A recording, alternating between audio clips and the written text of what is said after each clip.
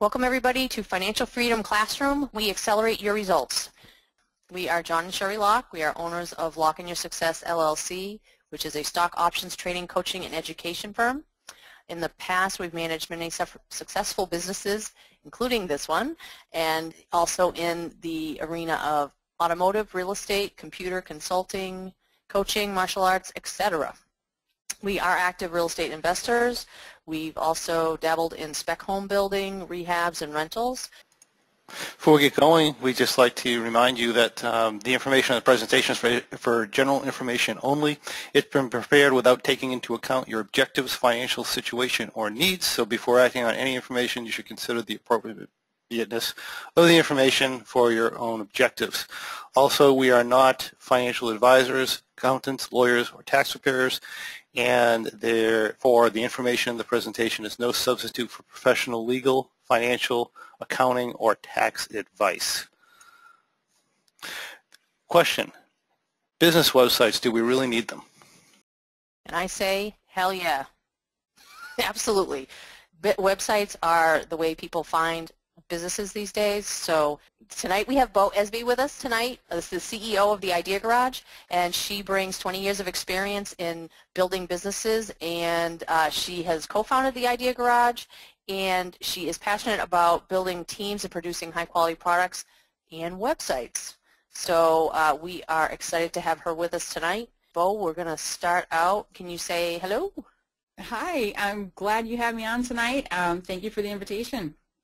I am excited to have you. So why don't we just jump right into it and ask a couple. It's going to be a question and answer type tonight. So does a business need a website, and if so, why?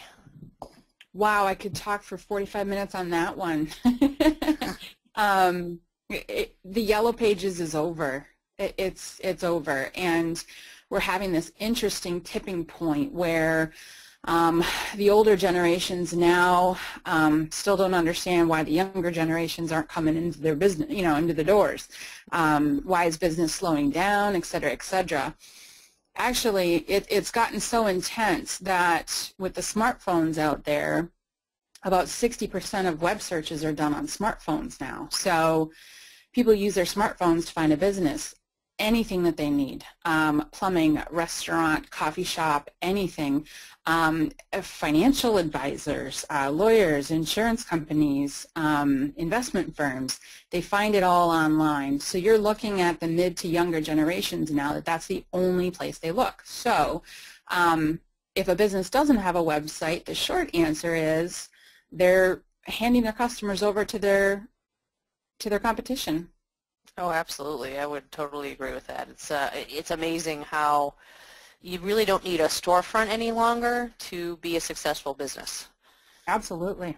So the next question, if we were starting from scratch, what would the first steps be to build a website? Well, there's a lot of technical work that goes into a website. So you can either do it yourself with some of the programs out there like Web.com, GoDaddy, Weebly, just trying to think of a couple of them off the top of my head, or you can pay a designer to do it for you. And in the design world, there's levels there too, so you need to be very careful. You have designers that will charge you 20 grand. Now your website is going to be as kicking as Nike, and Staples and all those, but for 20 grand you have to decide if that's what you really need. Right at the bottom of that, you have developers that pump out websites that look like everyone else's website, so the attraction of your customers isn't really going to be there, and they're very, very inexpensive, like the 99 a month type web developers. And then somewhere right in the middle is where I personally believe every business should go. Go to a developer that is producing high-quality custom sites, not templates that they all look the same, a custom site that fits the business, but is also not going to charge you an arm and a leg. But if you want to do it yourself, I would recommend. I wouldn't recommend any of them, but if you want to do it yourself, GoDaddy, Web.com, they've got templates that you can plug in things, et cetera, et cetera. The result might not be as great, and the thing that I tell businesses is if you're going to spend money on marketing, this is a huge huge place to spend it because, and it's a good place to spend it. People surf the web and they will leave your site in 1.2 seconds if the first impression is not high-end. If your website looks cheap, then you must be cheap, or your business must not be very good. Actually, can I tell a fun story? This is a personal story, actually. Yeah, go ahead. We camp, and we have an RV, and at the end of the season, we need to hire a pressure washer. And I did what everyone does, and I went online, and I looked at 3 or 4 websites. Now, I'm in the business, so I understand that, yes, somebody could have a kind of an awkward-looking website or a boring website, and they're probably still really good, and I kind of know that in my head, but still, I looked at 3 or 4 websites, and psychologically, I picked the one that was beautiful, and because I thought, oh, well, these guys know what they're doing, right? And called them, booked an appointment, and they came out, and they came out in this truck that I wasn't sure if it was going to make it all the way down the driveway, and you know, he came out in these like grungy overalls and everything. It was the nicest guy ever, but I looked at him and thought, wow, that's not what I thought I was getting. So that's the point, is if you want them to think of your company and your services as high-end, your website has to look high-end. Yeah, that's awesome. So let me ask you this. WordPress is, my understanding, is like the standard. Would you recommend that's what people use, or? I would recommend that that's what they use because that's the way everything is going now.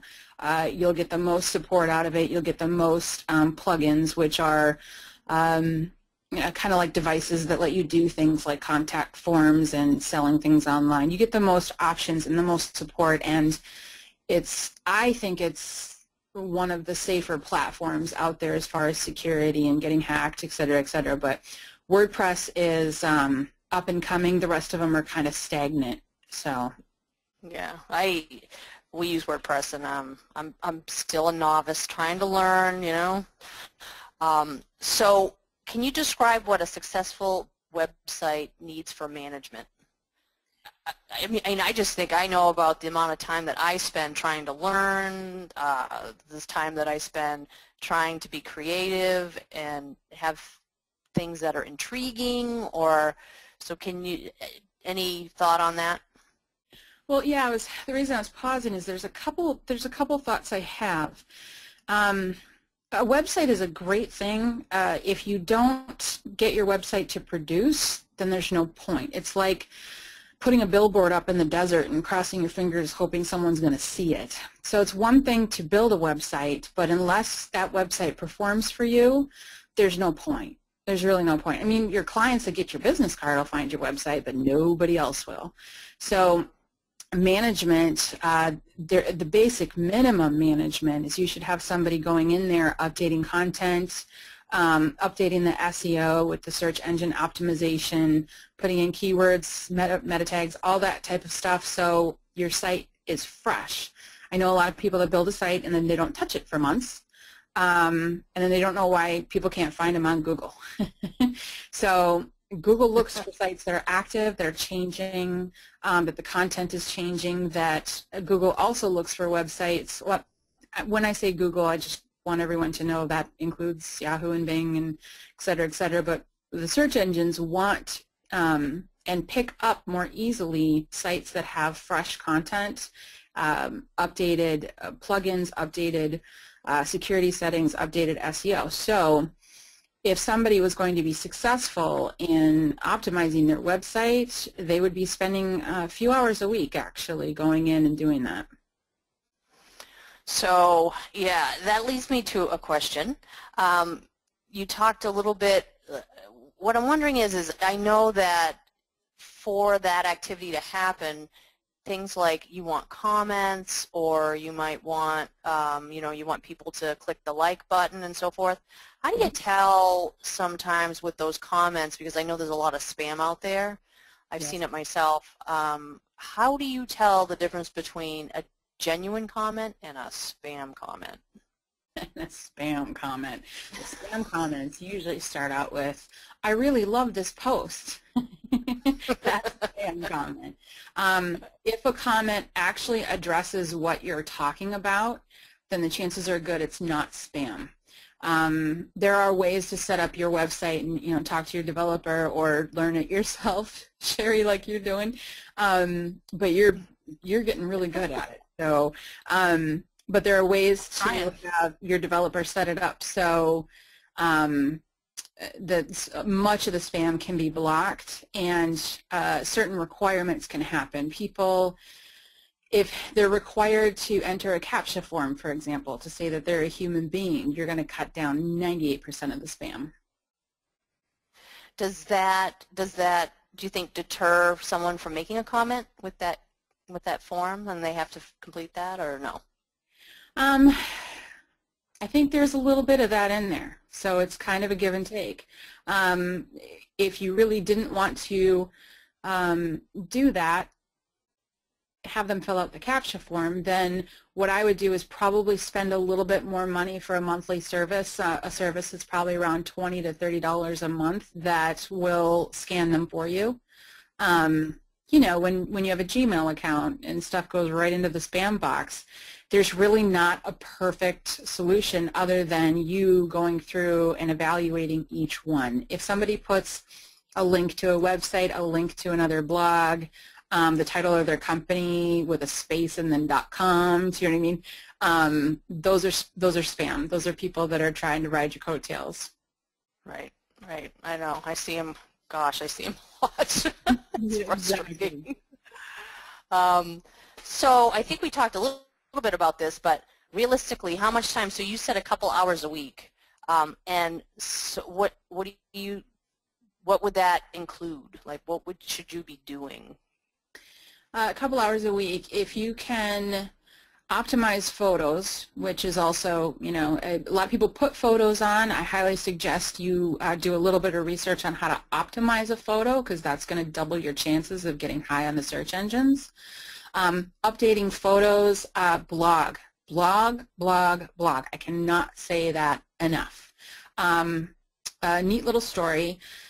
I was just talking to an associate, and they were working with one of their clients, and 18 months ago, it was a one-man show. He was barely getting by, barely making any money. He got out there, he blogged 5 days a week, and within 18 months, he pulled in $400,000 a year and had retainers for over $200,000 worth of work waiting in line to be done. So blogging is, if somebody says what's the #1 thing, I'll tell you, blog, because blogging will get you. Remember how I said the search engines love new content? The more new content you have on your website, the higher up you're going to get your ranking. Other than that, though, you really need to check into your security settings, make sure that those haven't been tampered with. You need to make sure that your firewall is intact and there's no DDoS attacks, et cetera, et cetera. So update your plugins. You just have to make sure there are no cracks in the structure of the website that somebody can get through to hack the site. Yeah, well, I can tell you, John has had that happen to him. I know it just was so time-consuming and just really, really took a lot of time and effort and aggravation, and that is no fun. So yeah, and you end up paying a developer a lot of money to get your site back up, and a lot of hosting companies don't really want to help with that either, because once you've been hacked, the whole world knows you've been hacked, and you are a very easy target once you've been hacked once. Yeah. No, he's done something, and we haven't had an attack for quite some time. So, but it was no fun when it was happening. I can tell you that. That's for sure. Let me see. So what are the tools needed for a successful website? So I'm sure there are tons. I mean, I know I'm looking at, and I get updated plugins, and I get, you know, alerts for that and so forth, but I'm sure that there are many more that I don't even know about. Well, if we're going to define a website as being successful in bringing customers to you, bringing leads, the tools needed there are all SEO. It's one thing to go in and update your photos and blog and everything. That's going to help you on the search engines. But if you want to capture a lead, that's the best. That's the companies that actually invest a little bit of time and money in generating leads and creating what's called like a landing page. For those who don't know what a landing page is, A landing page is you get them there, or they click on a blog and there's something on the blog that says, would you like a free consultation? Enter your name and email, we'll get back to you. That name and email gets captured into a database, and then quarterly you can send something out. Valentine's Day is coming up. Don't forget about your loved one. You know, Christmas is on the way. Flowers are a great thing. Can you tell I've been talking to a florist lately? I just got done talking to a florist about their website, so I got flowers on the mind. But the tools needed really it's like I said, it's one thing to build it. If you just build it, it's not going to help you. It's not really going to do anything for you. If you do the SEO work, it's going to start to get people to find you. The best thing you can ever do is once they find you, capture their attention. Are you interested in the top 10 tools that for financial freedom, for example? What are the top 10 things people should do to take care of their, their finances? Download this, and you have to enter your name and email to download it. And then once you've got the name and email, then you can, in a very friendly and not salesy way, say, here are some other things that might help you, and then boom, all of a sudden that becomes a client. People that do that take off big time. Mm-hmm. Mm. Well, I mean, everybody wants to take off, that's for sure. So let's see, so the next thing we have is, can you discuss a little bit about the sales funnel theory and how that works? And websites just can really play into that with some of the customer-oriented software that's out there and the online software. We use Infusionsoft now. We used Aweber. Constant Contact was another one, just so you can start campaigns and stuff. But can you talk a little bit about the sales funnel theory? Absolutely. It's almost like we segued right into it. I know. Funny how that works. Funny how that works. Everything I'm talking about is called inbound marketing. And inbound marketing is the next thing. If you get on the wave now, you're going to be on the top. It used to be, pay-per-clicks and things like that. And pay-per-clicks work every now and then. I'm in the Northeast, and it's, March 2015, so if anybody remembers that, then they'll know we've had, 12 feet of snow. So, a snow removal company would benefit hugely from a pay-per-click because it's instant. But for other things like trying to help people with portfolios and things like that, and getting clients and leads, inbound marketing is really the way you want to go. That's where the sales funnel really works. And what that is first off, your SEO is going to get, let's say, 1,000 people to your website this month. And then you're going to offer something on the website. Enter your email, and you'll get this free PDF, ebook on fill in the blank. Those 1,000 then, 100 of them are going to take you up on that.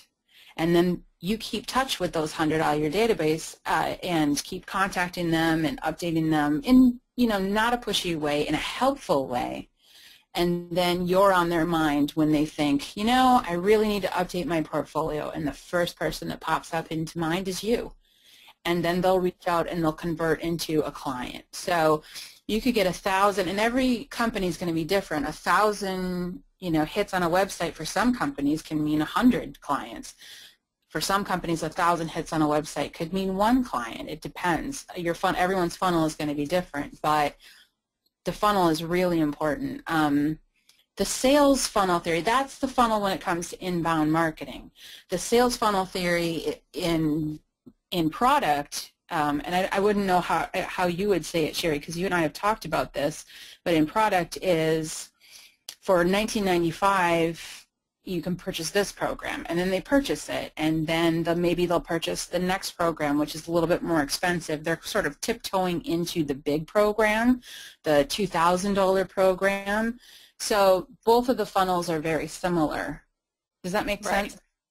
Oh yeah, and just with websites, I think that obviously in just automation with some of those software programs, it just really lends itself to just automated sales, which is really, obviously, if you're a website and you want to do that, that's where to go. Exactly, and our company does that. We have one of the leading software programs, and we do that for clients too. And I tell clients, I'll meet a lawyer who makes $200 an hour, and they'll say to me, well, great, I'm going to blog.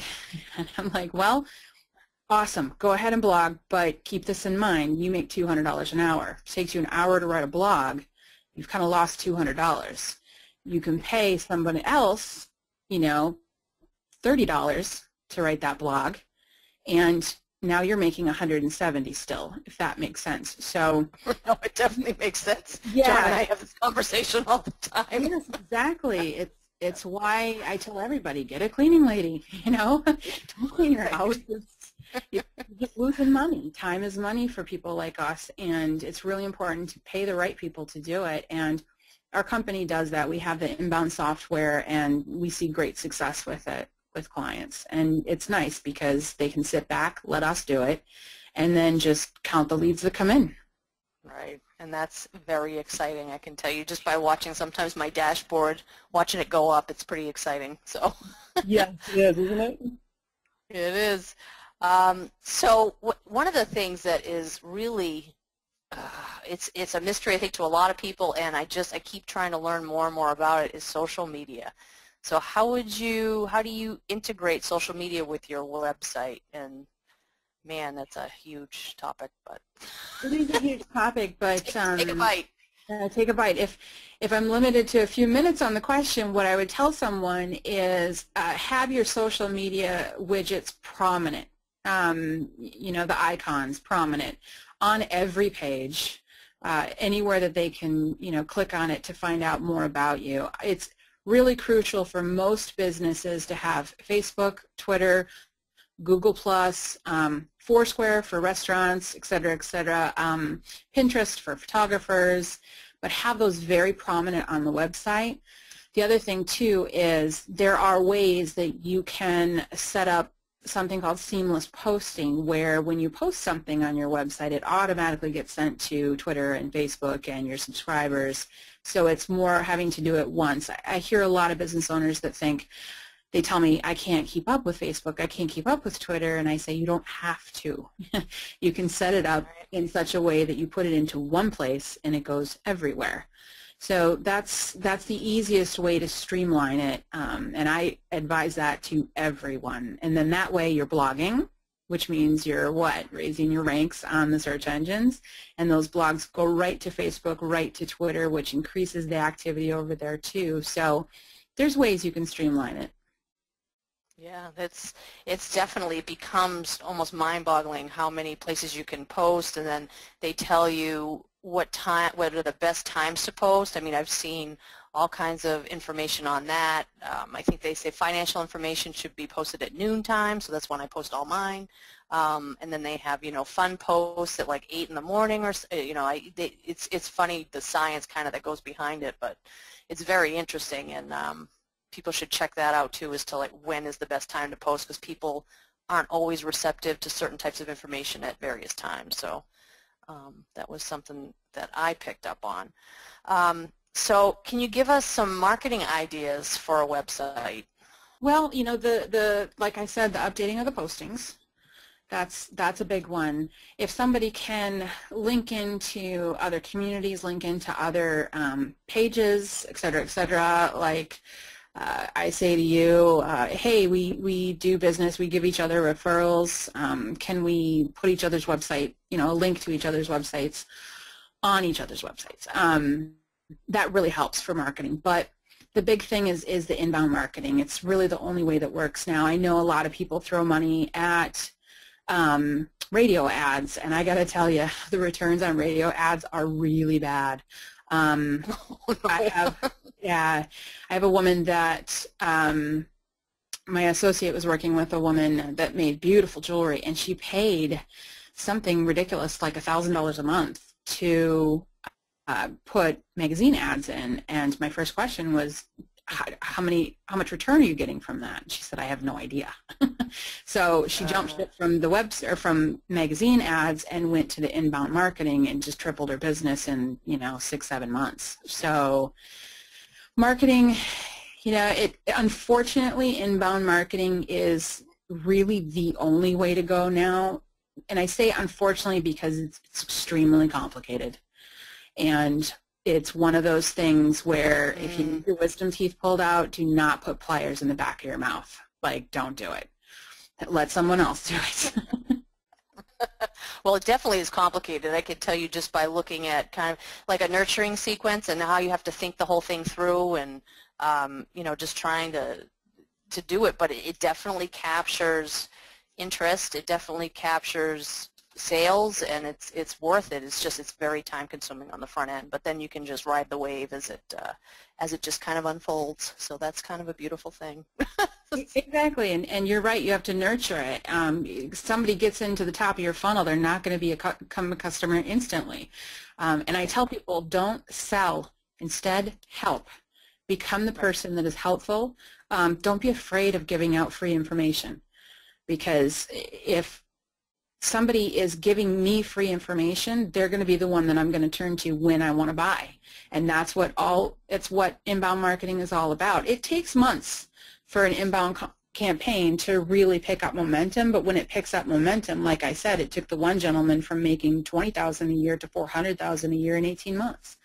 So Right. The people that are getting on the bandwagon and doing it now are the ones that are going to be most successful, because eventually everyone will be doing inbound marketing. I think that's, I mean, everybody's, you constantly go out and everybody's on their phone, on their cell phones, everybody's, I mean, it's just, it becomes mind-boggling what's going on. I do have a question. So let's see, where do you get the best pictures to use on your website from? Actually, can I throw one more thing out there, because you were talking about cell phones? I'm sorry, go ahead. Yes, I'm sorry. No, I'm interrupting you. The one key piece here that I tell people is that if your website is not responsive to a phone or an iPad, just be done. You've lost 60% of the people that try to find you, because if you call up a website on an iPhone or a Galaxy tablet or anything like that, and you have to pinch and expand and move around to try to find it because it's not a responsive website, they won't bother. They'll go to the next one until they can find one that's easy to use on a phone. So, and that would be something like you'd have to have a mobile plugin, or is that what you're talking about? Actually, yeah, a lot of when you're looking for a theme on WordPress, when you're looking for the bones of your website to build your website on, it's called a theme, and some themes are responsive and some are not, meaning if it's responsive, it will take the website from what it looks like on a computer, and it will resize it and restructure it so it's easy to surf on a phone.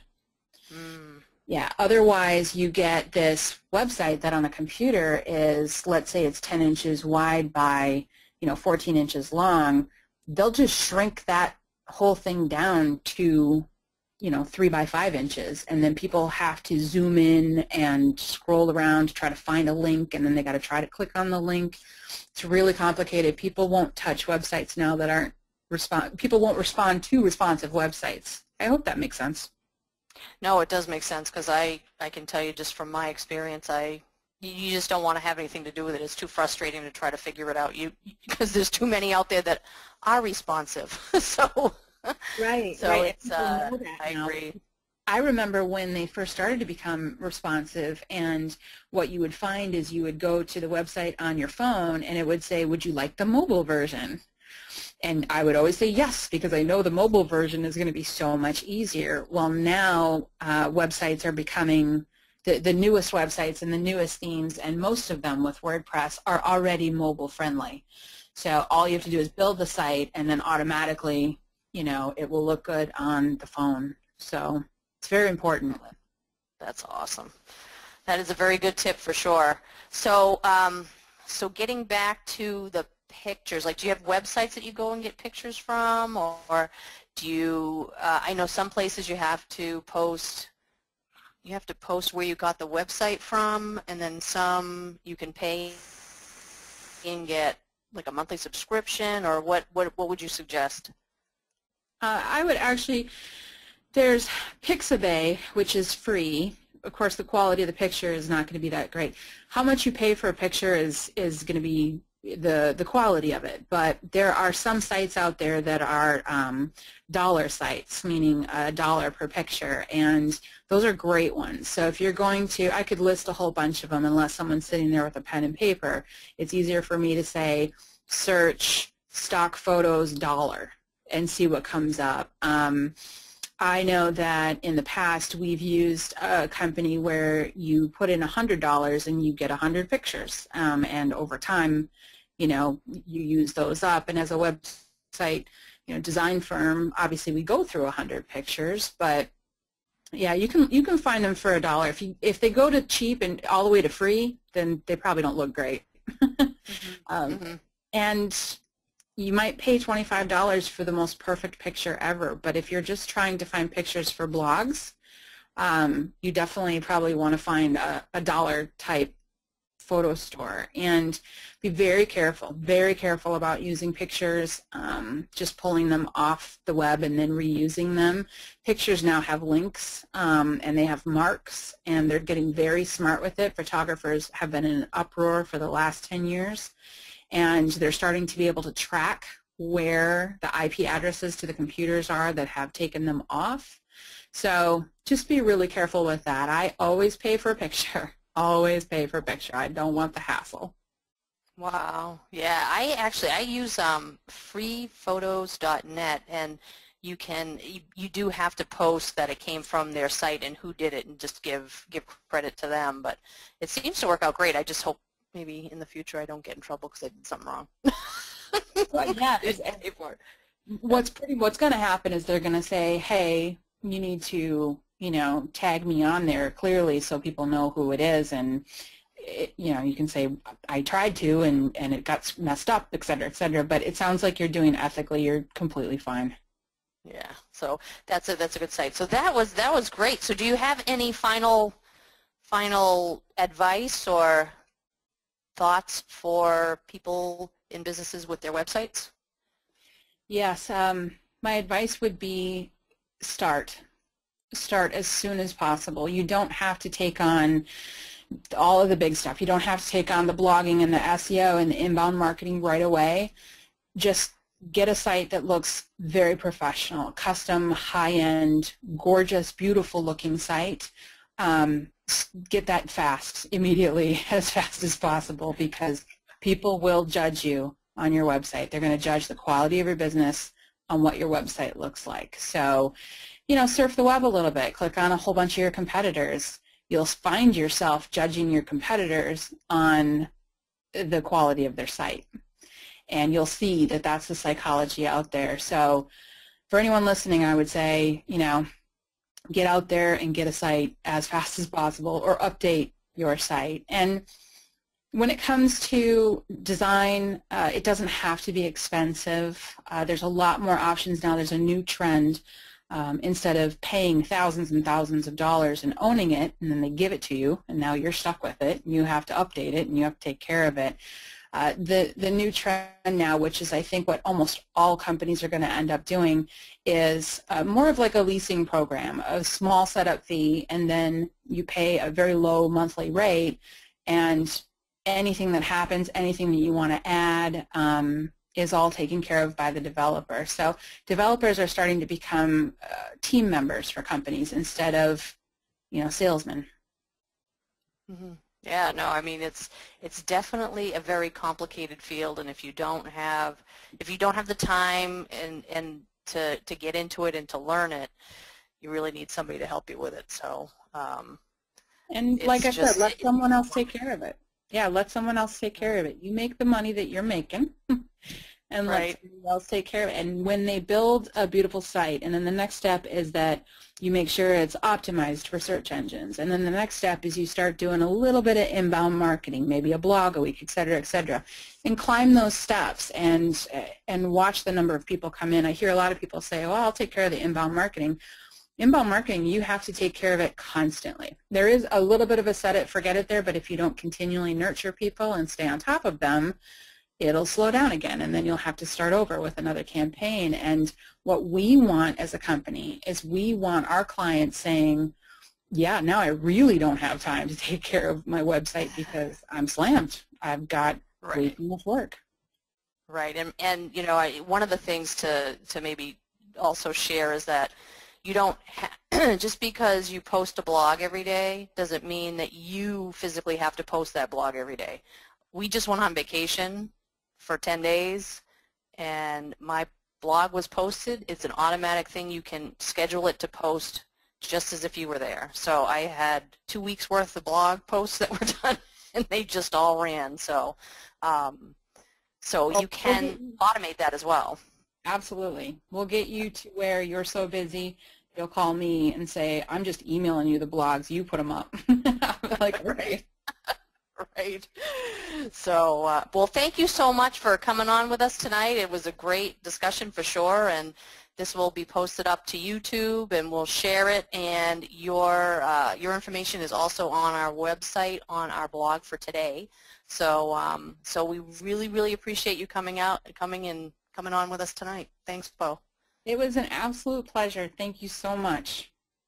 Maybe we'll have you back again soon to go over some other topics, because I'm sure one of the things about the attacks and stuff, those aren't fun, so we aren't having to deal with that. But thanks again. Absolutely.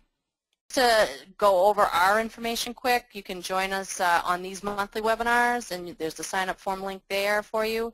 And then you can visit our blog regularly. We post 5 days a week at thefinancialfreedomclassroom.com. And you can contact myself for some coaching, or also anytime you have any questions, you can also send that to questions@financialfreedomclassroom.com. And next month, we're going to talk insurance. So join us the first Thursday of the month, and we're going to talk to Rachel Foley from Liberty Mutual Insurance and talk about proper coverage and how to reduce your risk at the best price. So thanks, everybody, for joining us, and have a great week.